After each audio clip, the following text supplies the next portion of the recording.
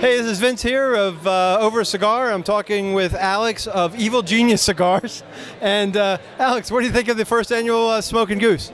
It's a terrific event. Happy to be here. We're a brand new company, just launched in July, so our primary goal is to get our cigars into people's hands and let them try them, and there are people here trying our cigars, so we're thrilled.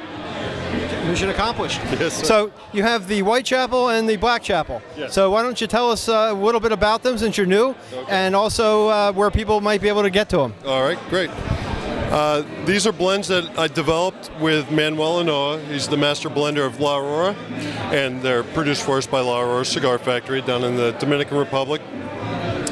Our first two blends, as you said, are the Blackchapel and the Whitechapel. And the Blackchapel is a Brazilian Maduro wrapper with a Dominican Corojo binder that's grown in Ecuador, actually, by La Aurora. It's a medium body blend with 3 Secos and a Viso, 2 from Esteli, Nicaragua, 1 from the Dominican Republic, and the Visos from Peru. And both the wrapper and binder are barrel aged in rum barrels for 6 to 9 months. Nice. So you get a little bit of that characteristic in the flavor profile. Good. Our other offering is the Whitechapel. It's a full body blend. It's a Dominican Habano wrapper, sun-grown Ecuadorian Sumatra binder, and then the filler blend is 3 Ligeros, 2 of which are from the Dominican, 1's from Lancaster, Pennsylvania, and then a Seco also.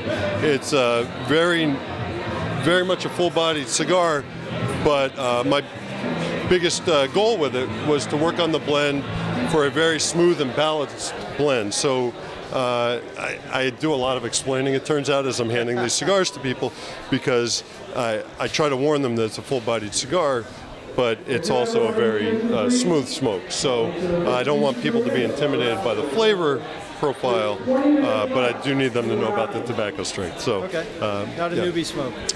Again, it could be. In general, it's not, right. I just try to warn them. Right. Yeah. So the website is Evil Genius Cigars. We have a very rudimentary website right now. Our primary mode that we're using is actually our Facebook page. Just go on Facebook and look for Evil Genius Cigars. That's where we're announcing all of our events, our different locations, our retail spots. We are completely just a wholesale operation, selling directly to brick and mortar retailers, and doing what we can to support all the shops out there and get our cigars into people's hands. all right. Good. And then there's that. Then there's that. Yeah. And soon we're going to get you guys on the OverACigar radio show with us. Yes. And we'll be smoking them and talking about the blends and everything else. So again, thank you. Thank you. Whoop.